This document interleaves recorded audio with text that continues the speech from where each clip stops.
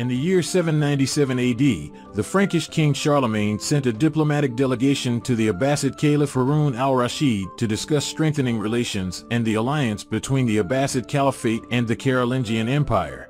Among the Frankish delegation was the diplomat Isaac the Jew, who was close to King Charlemagne. After the delegation's mission concluded, Abbasid Caliph Harun al-Rashid sent an unconventional gift to King Charlemagne, a rare white Asian elephant named al-Abbas.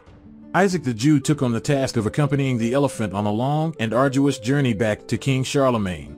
Starting from Baghdad, the capital of the Abbasid Caliphate, Isaac and al-Abbas traveled to the northern Egyptian coast and then to the city of Carolingian in Tunisia.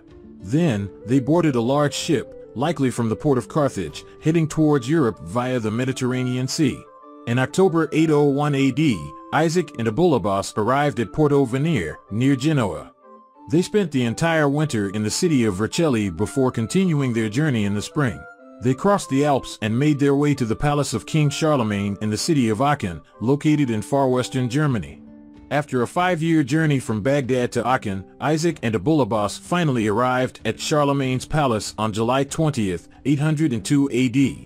King Charlemagne was deeply impressed by Caliph Harun al-Rashid's unique gift and ordered the elephant to be paraded through the streets of several cities, including Spires, Strasbourg, Verdun, Augsburg, and Paderborn.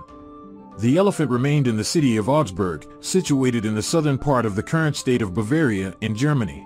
In the year 810 AD, Emperor Charlemagne launched a military campaign against King Godfred of Denmark, who had invaded and plundered Friesland. Legend has it that King Charlemagne took the elephant al-Abbas with him on this campaign, intending to use it as a war elephant. King Charlemagne settled in a place called Lippeham, believed by historians to be located in the current state of North Rhine-Westphalia, in western Germany. He awaited the arrival of his forces for 3 days, but was surprised by the sudden death of the elephant al-Abbas.